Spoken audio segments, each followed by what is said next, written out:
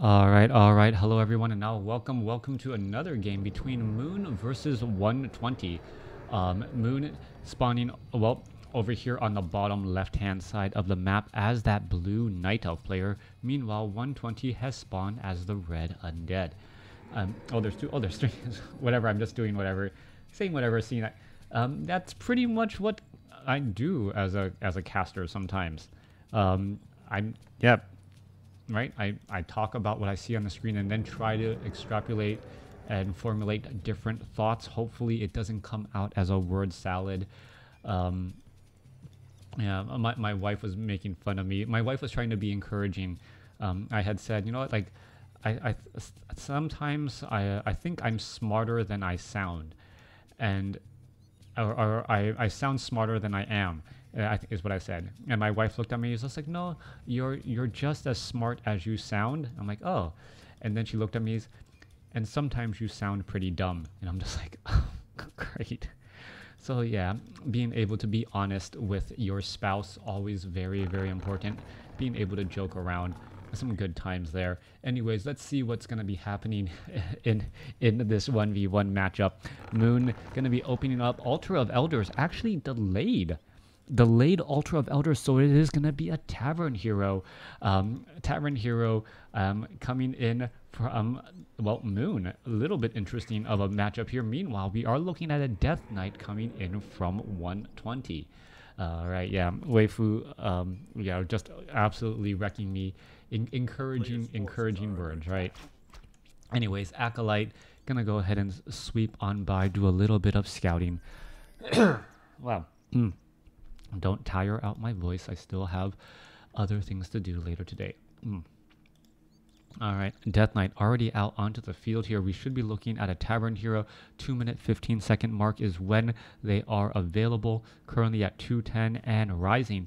Meanwhile, we're looking at an Ancient of War while going after the Ogre Warrior creep camps, and it is going to be a Beastmaster. Is it a Beastmaster with bears first? Yes, it is. And those bears in that front line spot able to, well, absorb a lot of damage. Bears, however, this particular strategy does concern me though. 120, while going for summons, or a pure summon hero is actually very, very scary. Death Knight now making its way over. Is it going to try to get 2 hits onto that Forest Troll Berserker? There's the Death Coil, and the Death Knight of 120 able to steal that little bit of experience with the help from those skeletal minions. Archer trying to retreat back and go ahead and get healed up a little bit more. Now, trying to go for mass summons against the undead is just another invitation for the undead army to just go for destroyers. With that said though, destroyers are much better at taking down a lot of low hit point summoned heroes or summoned units as opposed to one very big summoned unit. Bears already have 600 hit points at level 1, 900 hit points at level 2, and then I believe, 1200 hit points at level 3, making destroyers nearly impossible to easily devour them. We're looking at the Beastmaster still wandering around here. Archers are still in position. Death Knight now making its way back again. This game taking place here on Concealed Hill. It is red versus blue, but it is not your standard red versus blue colors, if you guys are noticing. As the bear, I keep on wanting to call the bear Misha. Misha still wandering around here, getting in a little bit of damage again. Beastmaster going after that Death Knight. A little bit of additional damage coming in here. Sea Turtle is trying to head back, but 120 has been doing a great job just constantly harassing and perhaps even using skeletal minions to get in that little bit of extra damage. Death Knight nearby. Death Knight, are we going to see the Death Coil? Yes, we are. Death Knight gets the experience once again. Beastmaster barely has any experience on the board as the skeletal minions perhaps going to go after. There's another Death Coil, level 2 on the Death Knight here, as this one Sea Turtle could end up getting taken down. Death Knight gets the experience and the gold. Beastmaster completely shut down as the units are making their way back. Yeah. So the problem is that 250 hit point dispel magic doesn't really hurt that bear all that much, but it's not. Then you look at the Beastmaster's other abilities. It's going to be Quill Beast or going to be that Hawk, which means that there's going to be multiple summons out on the map at the same time anyways. So with that said, maybe it's better than having 8 Trents out onto the field. 8 Trents out on the field at the same time, but still, it's still going to be a little bit of an issue for that Beastmaster perhaps getting shut down later on. Naga Sea Witch as the second hero coming in from 120. Very, very aggressive Naga Sea Witch here and trying to push the advantage while he has it. 120 going after the Beastmaster right there. There goes that, well, was that Crab Limb Ripper. It's going to get taken out, but usually the Naga Sea Witch as a second hero is there to push and try and contain your opponent early on. Moon is already kind of stuck inside his base. He's in a little bit of problems already, and the Naga Sea Witch is just going to allow 120 to just constantly put in more pressure and make retreats that much more difficult. Especially if he's trying to overcommit to take down that Sea Witch there. You can see so much damage and a little bit of path blocking once more as that Beastmaster down to 300 hit points and dropping quickly. Skeletal Minion will finally get taken out here. Archers are going to try and shadow meld as we see this Naga Sea Witch, well, backing up again. That bear has been really pushing in a lot of pressure and damage onto the Crypt Fiends. Is the Death Knight actually going to finish off that bear here as the units are now making their way back off to the north? Bear down to 136 hit points, down to 109. It looks like the Death Knight's going to try to close in on that distance, but the time life, well, not worth chasing and following. Blinking bears can also blink in and out. That is true. But well, once your opponent is already at level 5 on that Beastmaster, well, you should already have enough destroyers out onto the field to really cause a lot more problems. All right, Ogre Lord gonna actually get trapped. No, doesn't get trapped. 120, actually a little bit of a misstep there. He wanted to use that containment trick to trap the Ogre Lord right here and then just surround it so that they were able to easily take it down and pick up that very useful item. No such luck this time around as both sides, well, retreating back a little, and perhaps we will be seeing well, a Lich coming into play in just a moment. Death Knight only has a scroll of Town Portal items, pretty sparse for the Death Knight so far. Meanwhile, Naga Sea Witch gonna go ahead and try and clear out this Null Overseer creep camp. We are looking at the Beastmaster sitting at level 2 and gonna try and make quick work to get to level 3. Was surprised to see a second bear being summoned here, especially since well, Moon's Beastmaster was so close to level 3. We're gonna see this Tree of Life will take quite a bit of damage. Beastmaster is now at level 3, getting purged down here. Tree of Life absorbing quite a bit of damage. Meanwhile, off to the north, Death Knight clearing out the remainder of this expansion location as well. Lich is going to get trained up. We should be looking at Orb of Corruption. Naga Sea Witch is sitting at level 2. Death Knight sitting at level 2, a little bit low on hit points, but nothing an Obsidian Statue can't quickly take care of. Bear down to, what, 500 some odd hit points, taking a little bit of damage over time. Still, yeah. I forgot how fast that Black Citadel actually attacks, dealing quite a bit of damage here as we're looking at the Naga Sea Witch moving its way forward again. Alright, little bit of range damage, double Obsidian Statues. Rock Golem should get taken out. Crypt Fiend's going to be joining in. Lich should be joining in on the fight right here as well. Is it going to finish off that bear in time? Could easily finish it off. Does it get the experience? Yes, it does. I'm getting a little bit of experience right there on that level 1 bear. Meanwhile, the Death Knight gonna go ahead and finish off the Forest Troll High Priest and finish off that Forest. Nope, leaving behind a Forest Troll Trapper, but at least picking up the Tome. Alright, Mass Dryad Army here. Beastmaster sitting at level 4. Are we going for solo Beastmaster at this stage?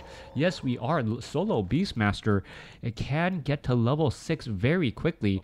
And if it's level 6, well, we could be getting into those stampeding lizards, and then that makes it very easy to do a lot of damage to expansions. Alright, selling some items, picking up a scroll of healing. Dryads, archers, this massive piercing army is already on the move, and we could be looking at True Shot Aura a little bit later on.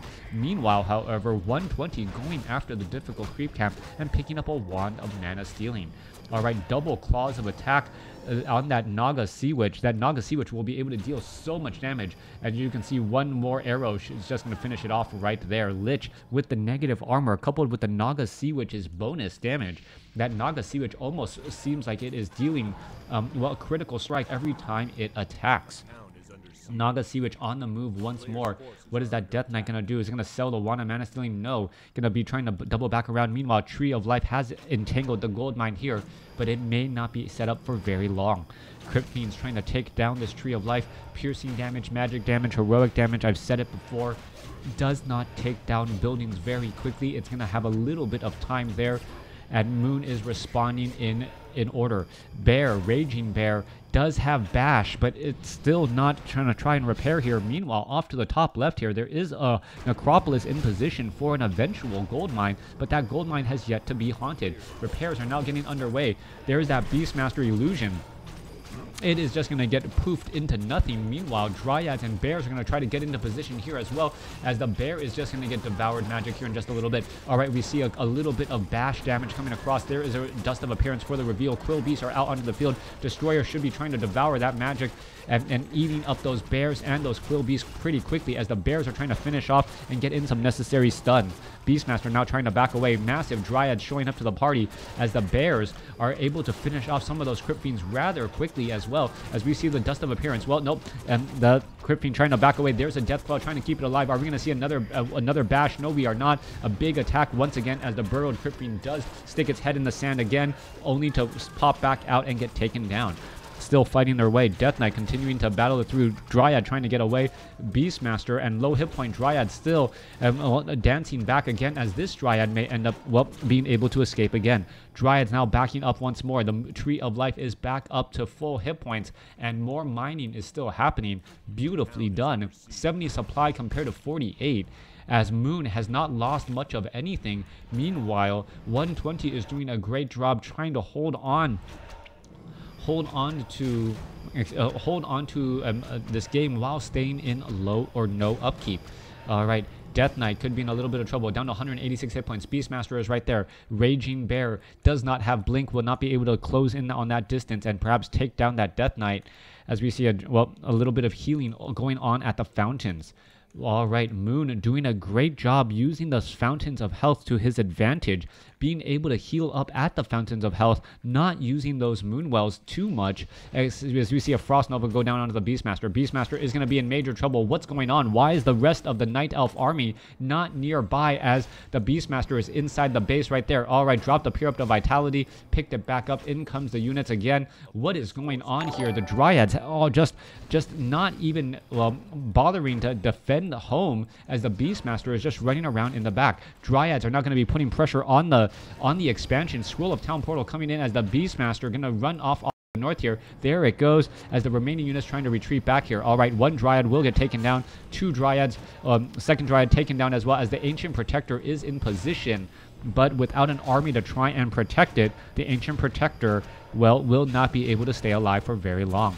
Dryads in position. Bears trying to make their way over, as the Ancient Protector will end up getting taken down. There it goes, as the Crypt Fiend joining back in on the fight. Beastmaster, Bears are showing up to the party. There is a reveal once again, as the Crypt Fiends could end up having a very bad day. Fork Lightning onto the Beastmaster. Beastmaster in a little bit of trouble, as the units are just going to, try and heal to stay alive once more. There goes that Raging Bear. Bear taken down, as the Crypt Fiends are trying to hide in the back. There is enough towers, or one tower in the back here, to try and slow things up quite a bit, as the Crypt Fiends are, trying to stay on Blight to stay alive. Beastmaster in a little bit of trouble here, getting in that Spirit Bear. The Spirit Bear will be able to blink and get into the back line, going straight after that Naga Sea Witch, as we saw right there, as the as another, burrowing Crypt Fiend sticks its head in the sand. There goes that, one Crypt Fiend there. One Crypt Fiend in the back. It is currently being revealed. That Crypt Fiend still getting healed up rather nicely, as the Beastmaster needs to get a Scroll of Town Portal to head on out. 55 supply compared to 62. An army of Dryads hiding off over here, still healing. Are they going to make their way back down to the south as well? Moon has an economic, or has been able to save many of his units.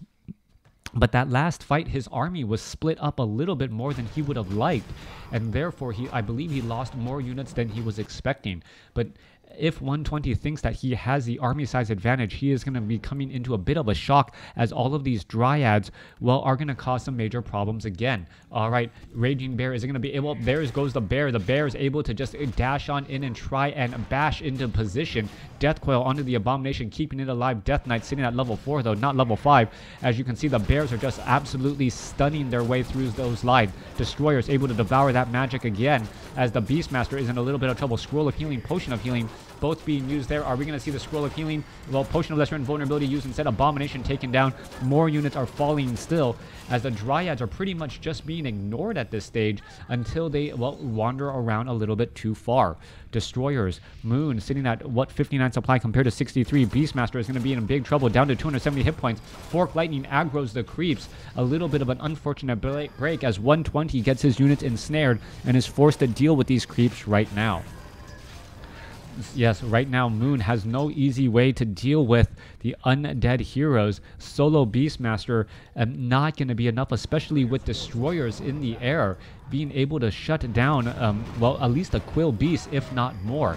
All right, double Obsidian Statue still healing things up quite a bit. We are looking at the Red Drake trying to take down some of those buildings here. Meanwhile, Dryads catching an Abomination in transit. It could have been lost, but good hands by 120 to get that Abomination back onto Blight, and perhaps being able to have, well, a little bit of coverage inside next to that Black Citadel.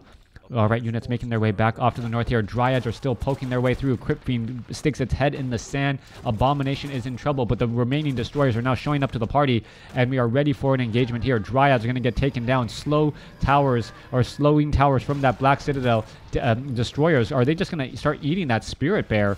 Well, blinking away. Wow, so it was like, for a second, I lost the Spirit Bear. There it goes. It gets taken down as the Abomination was able to stay alive. 58 supply compared to 69. 120 now with a major advantage here going into the next fight.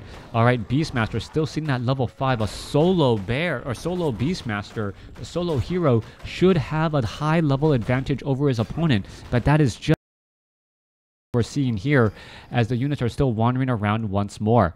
All right, we see one Forest Troll High Priest in position here. Dryads gonna perhaps try and intercept some targets as the Beastmaster makes its way back down to the south. Does have a Staff of Teleportation, will be rejoining with the rest of the units as the Crypt Fiend could end up getting bashed into oblivion.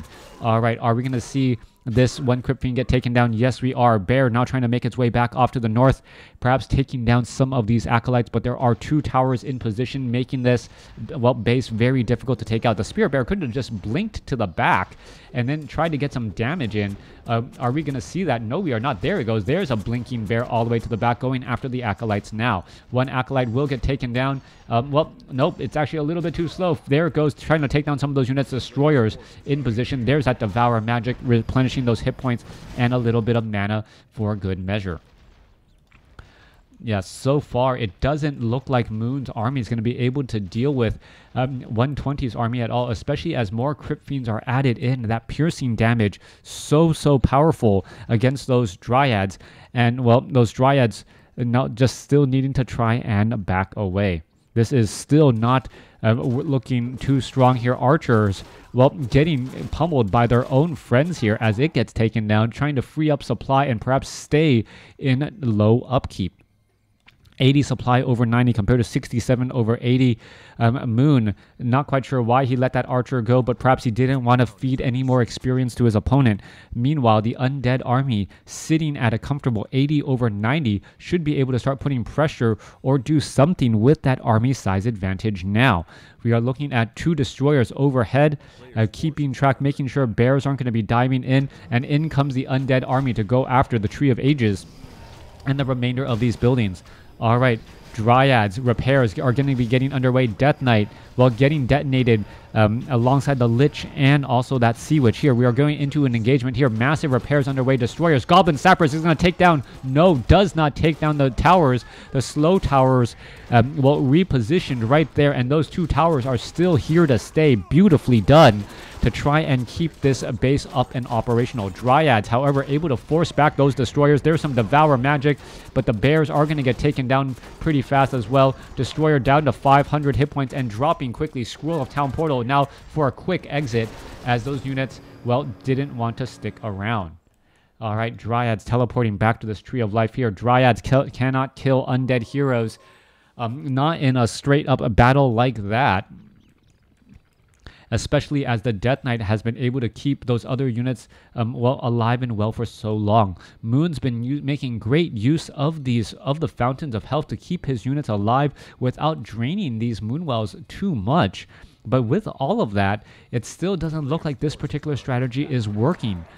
We're looking at, well, another bear getting, well, absolutely blasted with ice right there. Are we going to see more cold arrows, more engagement? Thank you for the follow, as the Death Knight chasing after that Quill Beast is going to be able to finish it off. Looks like it's going to try and do so. Get a little bit of extra experience as well. So far, it's still 2 bases to 2 bases. Well, oh, wow. Moon actually lost his main Tree of Ages in that last engagement before the Scroll of Town Portal. So 120 is in a much, much better position than I originally thought, losing that Tree of Life. Meanwhile, the Beastmaster still wandering around off over here. Death Coil finishing off another bear right there. The nukes are just too much. And yeah, I think that was just going to be a slow bleed right there, as the main, or the only mining base that was left, was about to get taken out. 120 easily takes out Moon on Concealed Hill, with Moon using, well, a rather questionable strategy, going for Beastmaster first. And then into Mass Dryads. Really, it didn't feel like there was any real pressure that Moon could have done. The destroyers lived up to their name once again. They were able to just devour magic, take down those bears. The bears were there to try and take down the Crypt Fiends, but it just wasn't working out enough. And 120 didn't want to rush it, was able to take it slow and steady and come out with the win. Thanks for watching. Thanks for listening. Hope you guys enjoyed it.